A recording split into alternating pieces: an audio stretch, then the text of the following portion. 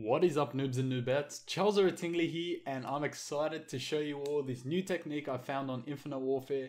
It's a technique you can use in the middle of gunfights to be more evasive and just be more of a difficult target to hit.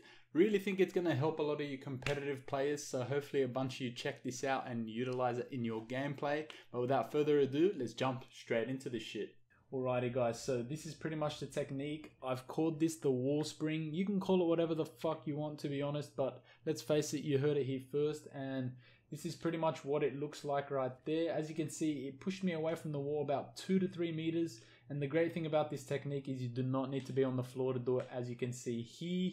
And yeah, the higher you go, the further it projects you. You can also be shooting and aiming down sight, and this thing still works. And yeah, man, I think this is going to be especially useful for you competitive players. It's going to give you more mobility in your gunfights, allow you to juke the enemy more, hopefully dodge their bullets, and give you more time to get your shots on target and finish that motherfucker off, man.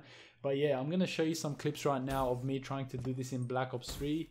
Pretty much trying to do the exact same thing I'm doing now in Infinite Warfare, and I was unable to replicate it. So this is definitely a new technique and was definitely a great find. I stumbled upon this by accident and I'm so glad I did. And yeah, I'm just going to show you guys a hand cam now on the screen so you can see exactly what I'm doing. If you were able to do the wall bounce in Black Ops 3, this is pretty much the exact same thing. Except in Black Ops 3, you would hold your left thumbstick forward in order to bounce forward.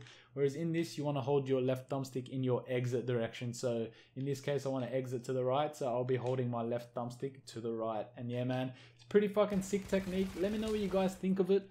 If you found this technique useful and you look forward to tips and tutorial videos, be sure to hit that subscribe button, man. There's going to be a lot more tutorial videos coming out in the next few weeks. Also, if you enjoyed this video and found it useful, be sure to drop a like. Always like seeing those like numbers increase. I said like a lot of times. But yeah, leave me a comment letting me know what you think of this technique / if you found it useful. Also, leave me a comment letting me know if you already knew about this. I'm sure many people don't, but I'm guessing some people have figured it out. But yeah, man, that's pretty much it, guys. Hopefully you found this useful. I'll catch you all in the next video. Until next time, peace out, noobs.